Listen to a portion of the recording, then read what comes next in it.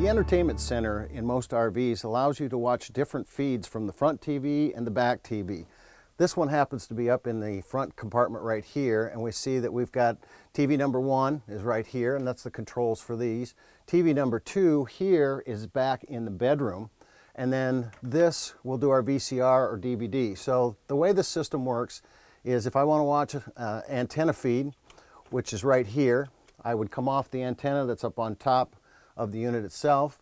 This happens to be an auxiliary feed, and that could be the coax that's down in the service compartment. If you open up the side, a lot of campgrounds will have a cable ready. I can hook a satellite dish to that, bring that feed up in here. The third one then is coming off the VCR.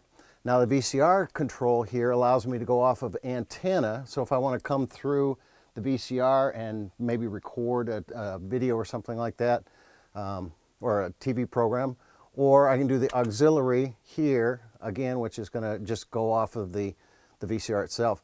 Same thing with TV number 2. I have antenna. I can watch auxiliary, again the outside feed, or I can watch the VCR, so that'll take the feed into the back room. So I can watch different feeds on different televisions.